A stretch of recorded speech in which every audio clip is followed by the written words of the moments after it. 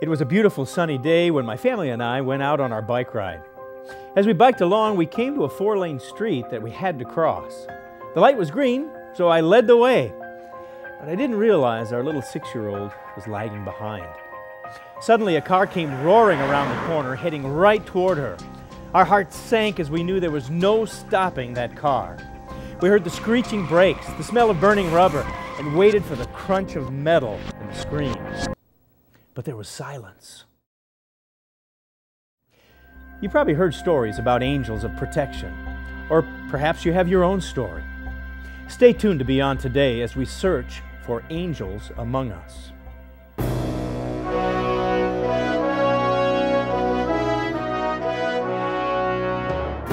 Join our host Steve Myers and his guests as they help you understand your future on Beyond Today.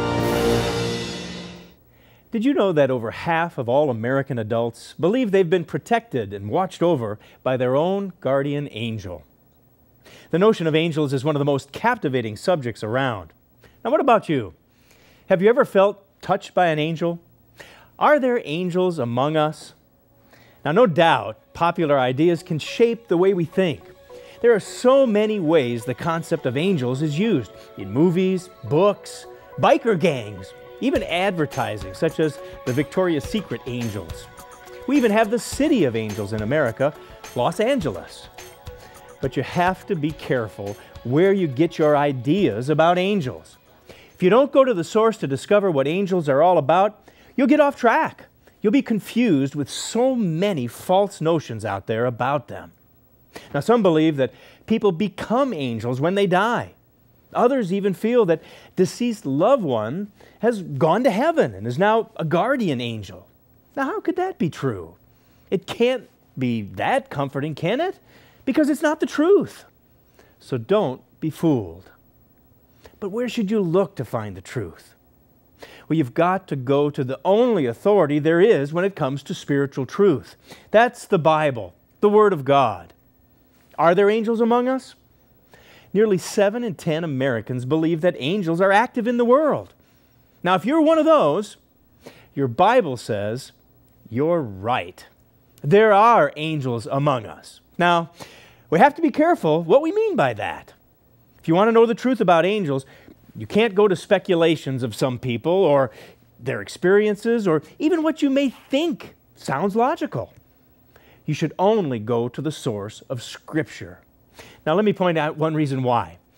It's important to go to the Bible for this very reason alone. The Pew Forum conducted a U.S. religious knowledge survey. You know what they found?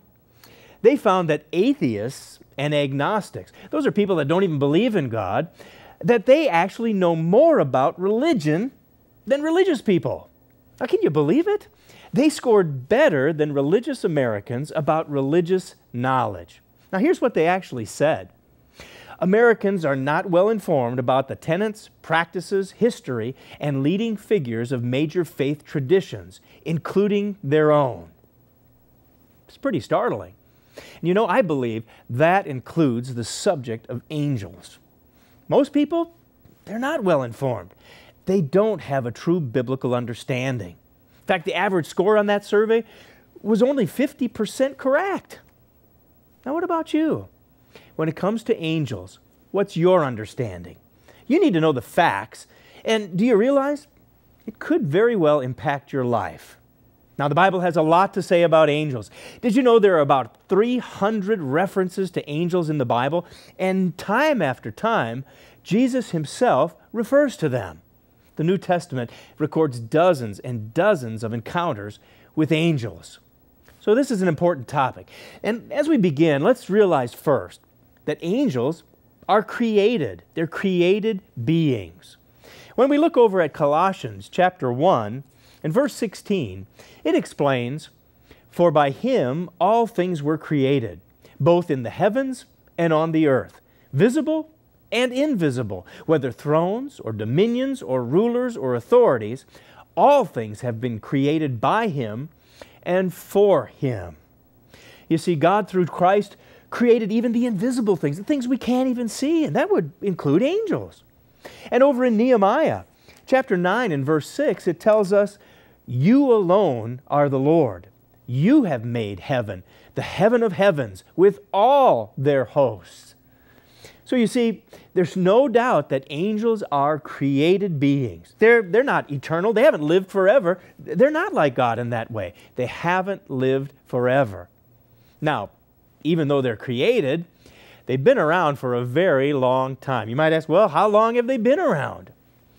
Well, when God was talking to Job, He gave us an indication exactly how long they've been around. God asked Job, "Where were you when I laid the foundations of the earth? Tell me if you have understanding. Who determined its measurements? Surely you know. Or who stretched the line upon it? To what were its foundations fastened? Or who laid its cornerstone when the morning stars sang together and all the sons of God shouted for joy?" You see there in verse 7, it's talking about the angels. In the New Revised Standard Version, it says, when all the heavenly beings shouted for joy. The NIV says, when the morning stars sang together and all the angels shouted for joy. So angels have probably existed for billions of years. How do we know? Well, science has speculated about the age of the universe and our solar system. Some scientists say it may be 20 billion years old. Now, even though the universe is very old, man has only been around for about 6,000 years according to the genealogies of the Bible. That's just a fraction of time compared to the overall picture. But the angels? They were here before mankind. They witnessed the creation of the earth. They'd been around for a very long time, since before the world was created. So you see, it's important to realize that angels, they're not like us. They're not physical. They're spirit beings. Now here's a couple of amazing facts. Over in Hebrews, it describes angels as spirits. So they don't have physical bodies like we do. Normally, you can't see them. They're invisible. Jesus Christ said they don't marry, they don't have babies, and they don't die. See, they're not like us. No wonder we're told that right now, mankind is a little lower than the angels. That's over in Hebrews chapter 2 and verse 7. We're told angels have greater wisdom. They have greater power than man. Remember the stories? How the angel rolled back the stone after the crucifixion? Remember how the angel just appeared to Peter and the prison doors just flew open? Amazing miracles, amazing, powerful beings. So it's important to realize angels were created. And you know, they were created special. They were holy. They were without sin. So angels, for the moment, are the pinnacle of God's creation. So it helps us to ask the question, what are they doing? What is an angel's job description? Can they have an effect on your life? What is their purpose? What are they doing among us? There's so much information about angels and the spirit world. You want more understanding. Now, if you want a deeper understanding, I hope you'll order our free copy of the booklet, Who is God? This booklet goes to the ultimate source to explain what the Bible really teaches about God Himself and the spirit world. It will make it easier for you to unlock a proper understanding of who God is and what God's plan for you is all about. You can request your free booklet. Call us toll-free, 1-888-886-8632. Or you can go online to beyondtoday.tv. That's where you can download it, you can read it, or order your free copy of Who is God. As always, all of our publications are provided free as an educational service. In this booklet, you'll learn more how God relates to His creation and what He wants you to achieve spiritually with His help. Have you wondered what God is really like? Do you have a clear picture? Well, this booklet delves into the spirit realm to show what the Bible reveals about your future destiny and the awesome glory of God. So be sure and order your booklet today. It will help you understand the incredible truth that's found in your Bible. Now, if you have an e-reader, our booklets are also available to download to your iPad, your Kindle, or your Nook. Don't forget to go behind the scenes by joining our Beyond Today Facebook page or following us on Twitter. Online, you can leave us a comment or ask us a question. We're looking forward to hearing from you. Now, if you were to look into that word angel, you'll find that the word itself comes from a Greek word that means messenger. The matching Hebrew word, malach, has the very same meaning. So throughout the Bible, we find angels living up to their name. They're used by God to be messengers as they reveal His Word. Numbers of times, over and over, they appear and announce important messages. Remember how they announced the birth of John the Baptist? And they announced the birth of Jesus Christ as well. Now, trouble that's just ahead of us, the Great Tribulation, God will once again use angels to announce key events. Over in the book of Revelation, chapter 14, verse 6 gives us insight into what's happening just down the line in the future. It says, "Then I saw another angel flying in the midst of heaven, having the everlasting gospel to preach to those who dwell on the earth, to every nation, tribe, tongue, and people, saying with a loud voice, 'Fear God and give glory to Him, for the hour of His judgment has come, and worship Him who made heaven and earth, the sea, and springs of water.'" That angel will be delivering an extremely important message from God, almost like a courier being sent by God to bring a special announcement from God. You see, angels are messengers, but not just messengers. They're also created as servants. They serve the needs of mankind and God's people in very special physical ways. Notice Hebrews chapter 1, verse 14. It asks the question, "Are they not all angels, ministering spirits, sent out to render service for the sake of those who will inherit salvation?" You see, it points to what angels are. That's a part of an angel's job description, and maybe that's the one that's the most interesting. What's more talked about than the idea of a guardian angel? Over the years, I've been asked many times, does everyone have a guardian angel? Well, most might be surprised to realize that nowhere in the Bible does it specifically state that every person has a guardian angel. Now, what the Bible does show is that angels do guard and protect. It's one of their duties. Psalm 91, verse 11, it tells us, "For He shall give His angels charge over you, to keep you in all your ways. They shall bear you up in their hands, lest you dash your foot against a stone."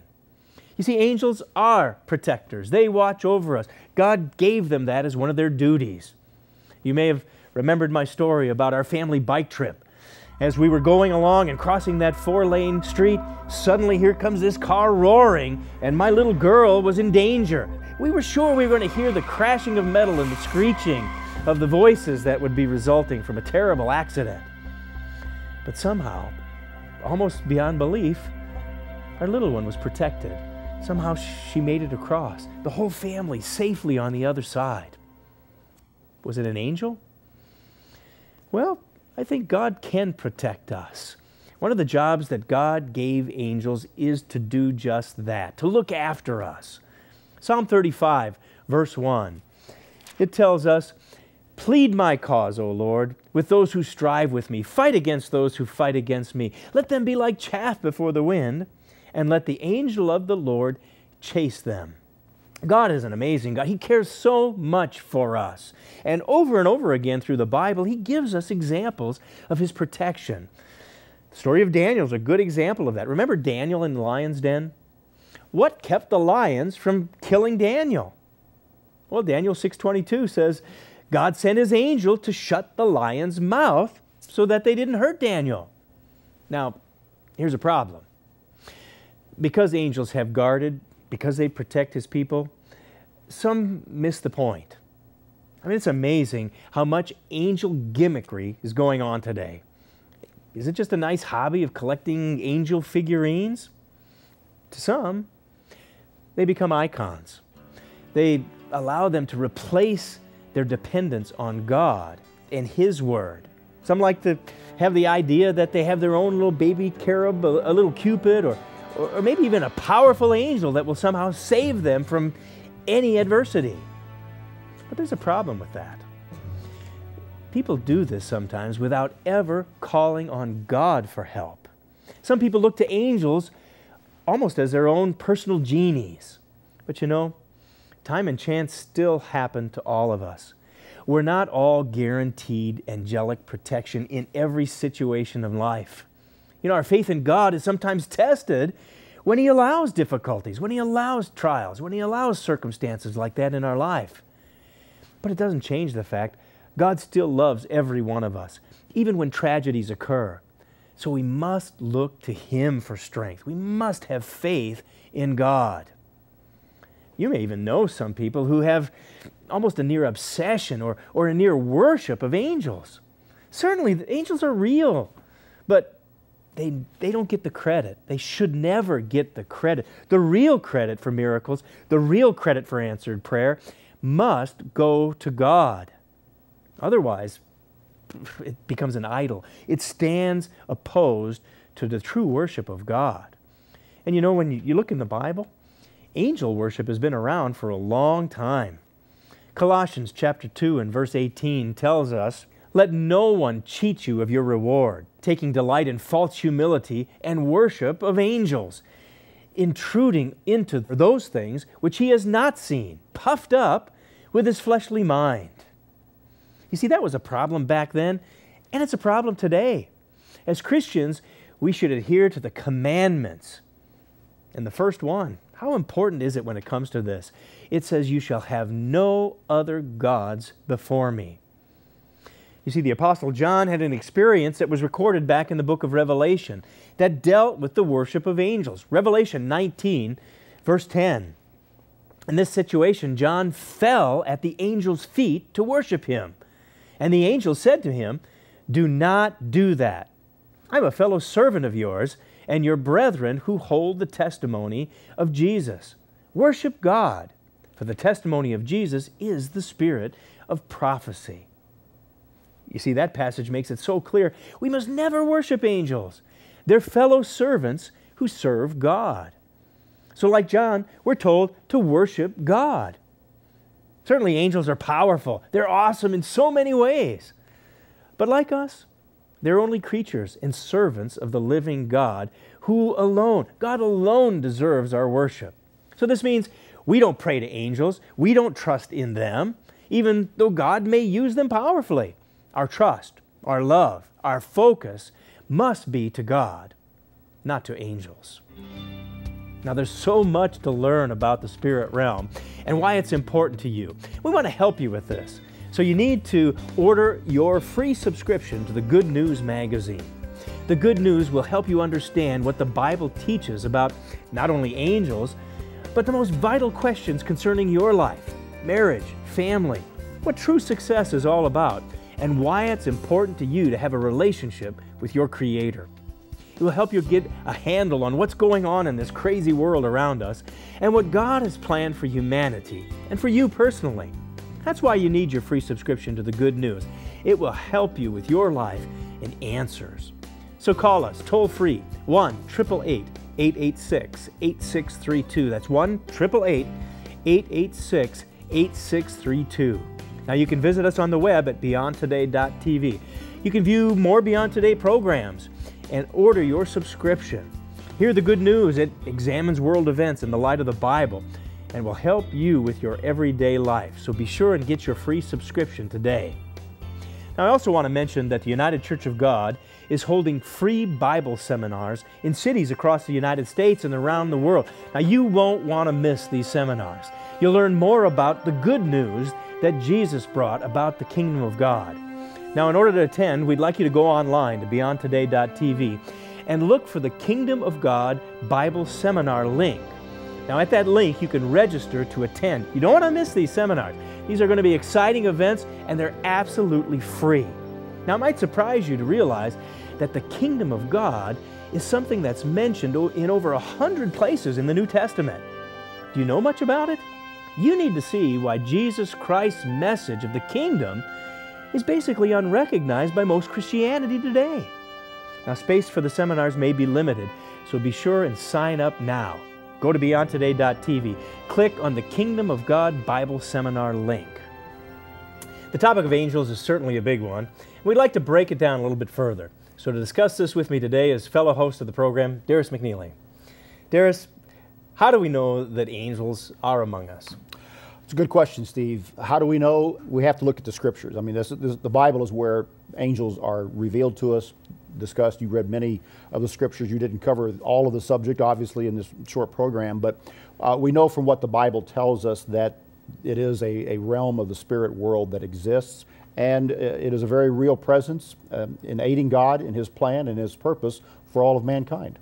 Now, how can our viewers, for example, be sure that they have God's protection, that angels might be watching? Is there a way, or how can that be? You know, I heard a sermon one time given by a colleague who had spent a number of years just collecting stories about angels. And it was a fascinating sermon that he gave, held our attention, and he had different episodes and instances, like the one you had at the beginning with your own family, of people who had things happen in their lives that could not be explained by anything physical. Now, I'm convinced, and I feel that it was an inspirational sermon. There are inspirational aspects to that. And sometimes we can see certain things that take place that we know we had God's protection, but we have to take that, in a sense, on faith and understand it that way, but also keep it in its proper perspective and be careful not to trivialize it as something that is kind of a pseudo-spiritual experience that we have because we may have interactions with angels. Yeah, and so in some ways it's not just asking for protection, but we better make sure our relationship with God is right. Because God's got to get the focus. He's got to get the honor and the praise and the glory, not some angel. No, it's not a matter of worshiping angels. You read that scripture from Colossians. It talks about the fact that we should not worship angels. The book of Colossians was written to counteract a great deal of worship of angels that was a part of the culture in the world at that time. Is still with us. You walk into a lot of shops and you see that there are whole shops at times devoted to angel relics, I call them. Little statues or things that people can buy to, in a sense, to remind them of certain things. And that's the trivialization I'm talking about. One also needs to be very careful because though God can protect us in many different ways, there are times that God chooses not to protect or to intervene, and accidents happen. Tragedies do occur. We read in the Bible, for instance, in the book of Hebrews, the great chapter of faith, of men and women of God who had bad things happen to them as part of God's plan in working with us individually. So don't think that just when an accident happens, when a tragedy takes place, that God has abandoned or forsaken us. Right. That too is a part of life that we have to understand, and yet there is this aspect of angels and at times actual protection and guidance that we most likely don't even know about so often in our life.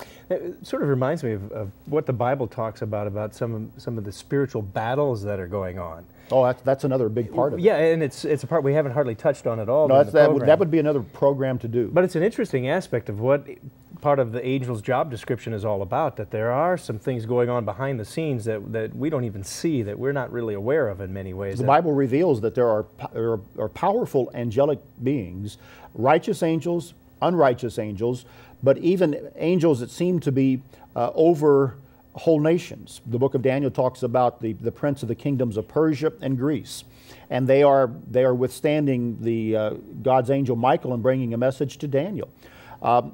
In the book of Revelation, Revelation chapters 2 and 3, there is an angel of each of these churches that are mentioned there in the book of Revelation. So there's a varied role that angels have. The role that they have over the nations and involved in the work of nations, such as we saw there in Daniel, is a fascinating subject of and by itself. That we don't, it's the unseen dimension in history that is little understood. That is a program that we do need to do, and we'll probably do one of those programs. In fact, people could go on the web. They could go there, Beyond Today. Get more information from our literature. Do a search and check that out, because that's a whole big subject on its own. But there is an unseen dimension in world history that where angels do play a role that the Bible tells us, just gives us a bit of a glimpse, not the whole picture, but enough to know that there is more that happens than the eye sees. Now, one of the things that's interesting about angels is we briefly touched on the fact that right now we're a little lower than the angels. But what does that point us to as far as the future holds? It points us to God. We are below the angels in the sense of we are created physical beings. Angels are created spirit beings. But God's purpose for man is to one day be over the angels.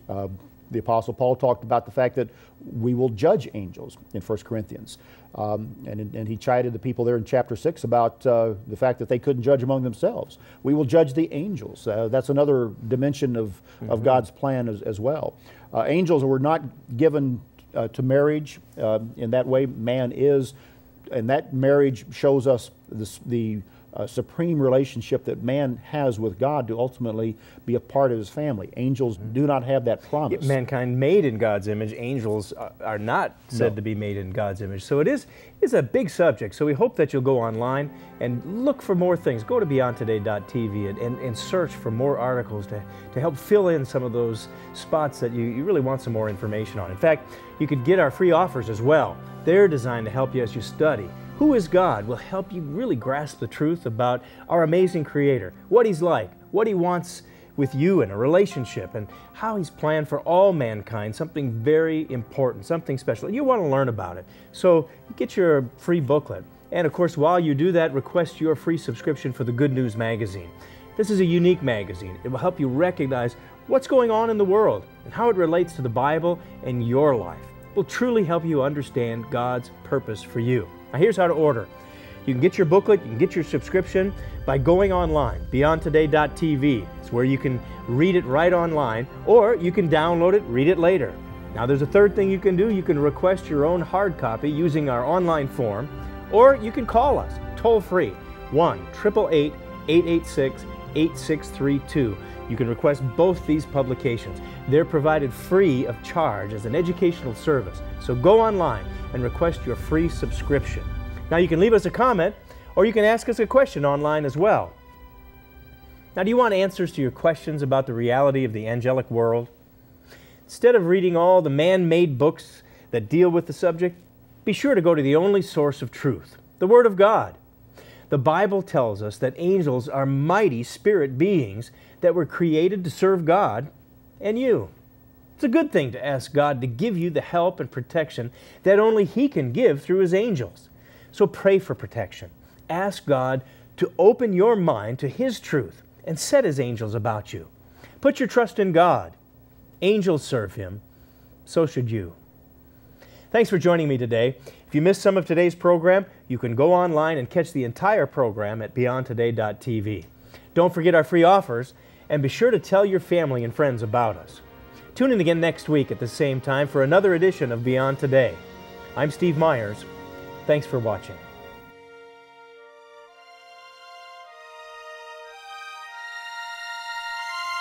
For the free literature offered on today's program, go online to beyondtoday.tv. Please join us again next week on Beyond Today.